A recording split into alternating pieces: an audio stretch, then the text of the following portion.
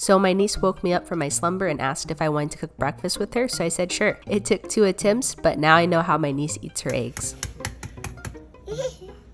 I cracked it. Yeah. Ooh.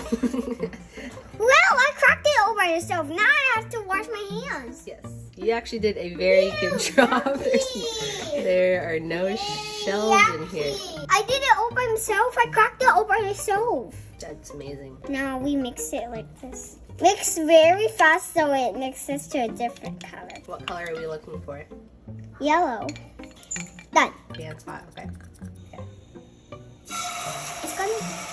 It's that noise when we drop it in. Fried egg is ready. Look, it's being fried. Look, see?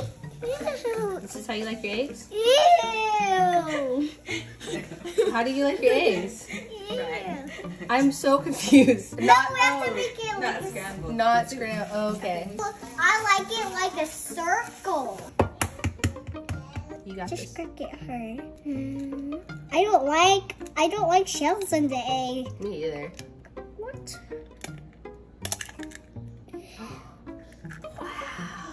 Ew! Ew, my nasty hands!